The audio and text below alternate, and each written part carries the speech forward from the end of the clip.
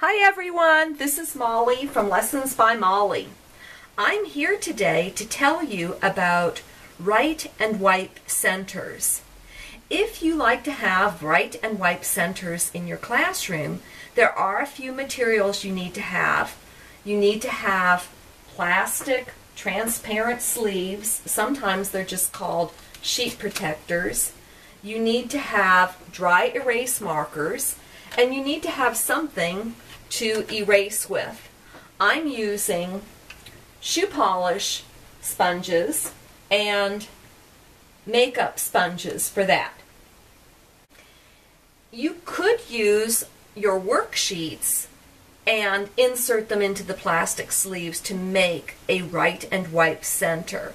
But you need to be mindful that sometimes worksheets are intended for the space that's being written on to be for a pencil size and not the thickness of a dry erase marker. So in that case, there may not be enough room for the children to print whatever it is that they need to print on their write and wipe center.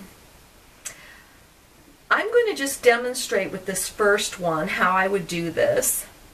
The sentence says, Dad is one blank the best pilots.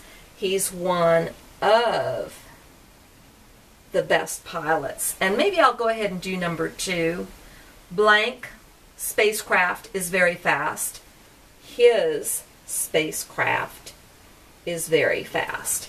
And then I'm going to erase number 1 with the shoe polish sponge. And I'll erase number 2 with my makeup sponge. You might be thinking to yourself, well, why even have write and wipe center? Why not just give them the worksheet? Well, you can do that, but there are some advantages to consider with a write and wipe center. One advantage is that you may have children in your classroom that do not like to print, or that printing is difficult for them.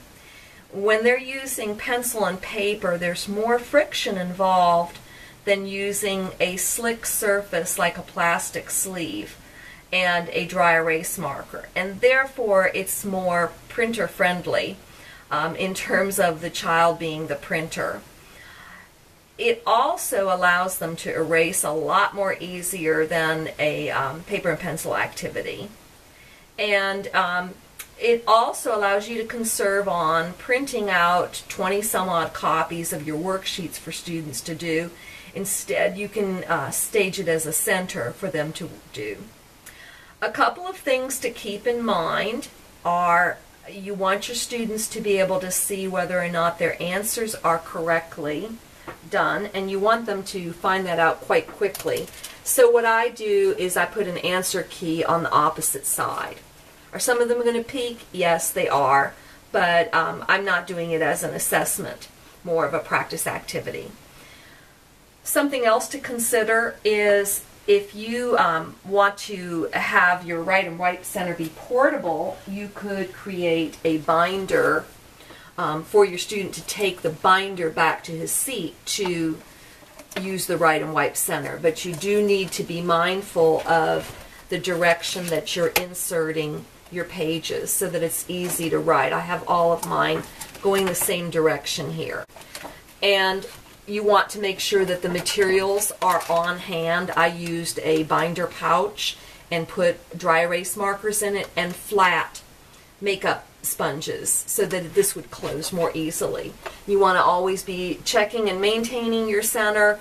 There's nothing more frustrating for a child than to be using dry erase markers that aren't functioning properly.